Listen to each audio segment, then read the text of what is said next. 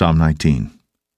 The heavens declare the glory of God, and the firmament showeth his handiwork.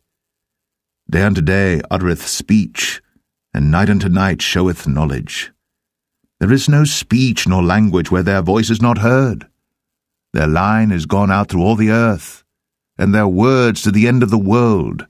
In them hath he set a tabernacle for the sun, which is as a bridegroom coming out of his chamber, and rejoiceth as a strong man to run a race.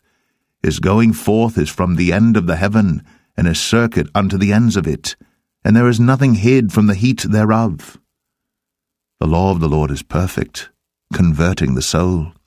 The testimony of the Lord is sure, making wise the simple. The statutes of the Lord are right, rejoicing the heart. The commandment of the Lord is pure, enlightening the eyes. The fear of the Lord is clean, enduring forever.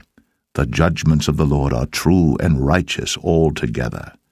More to be desired are they than gold, yea, than much fine gold, sweeter also than honey and the honeycomb.